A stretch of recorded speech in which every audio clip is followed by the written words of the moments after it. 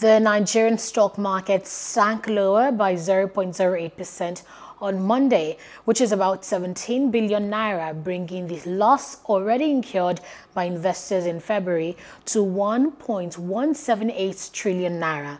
Losses by WAPCO and the United Capital had the biggest impact on the depreciation of equities as the pressure to sell stocks continued to outweigh the wish to own them. The industrial goods index slipped by 0.55% to 1,897.62 basis points, declining the most among the 5 sectorial indices.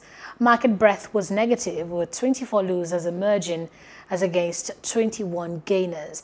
The all-share index closed at 40,154.09 index points, while market cap eased to 21.009 trillion naira. Hello, hope you enjoyed the news. Please do subscribe to our YouTube channel and don't forget to hit the notification button so you get notified about fresh news updates.